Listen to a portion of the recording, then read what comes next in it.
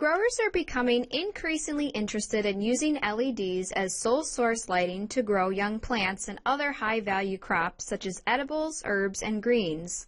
Today we are going to show you, for that reason, how to measure light indoors from sole source high-intensity LEDs. This module was built by Osram Opto Semiconductors from Michigan State University. Inside we have a quantimeter built by Light-Core and a spectroradiometer.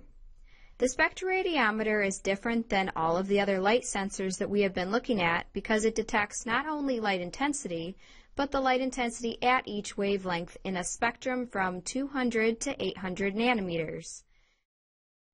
Now we will talk about why you cannot use a typical quantum meter.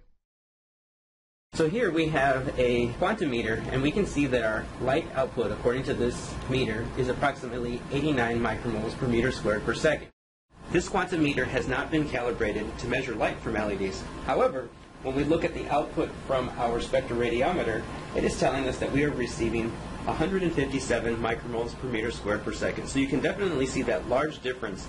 So if you are wanting to measure the light intensity of LEDs, whether it's in the greenhouse or under sole source lighting, you really need to make sure that you're using a quantum sensor such as the Light-Core sensor or a spectroradiometer that has been calibrated for LEDs.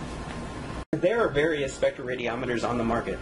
The spectroradiometer that we are using here is connected to SpectraWiz software, and with this software we can basically look at the wavelengths from 200 all the way up to 800 nanometers, as well as our intensity in micromoles. So we can see that with the LEDs that we are looking at, we have peaks in the blue region, the green, a larger peak in the red, and a smaller one under far red. We can also see that our output in terms of the light intensity is 157 micromoles per meter squared per second. Since the light intensity of LEDs is relatively constant, and unlike sunlight that is continuously changing, we can calculate the daily light integral since we know the number of hours that these sole source LEDs are on, and we know the light intensity.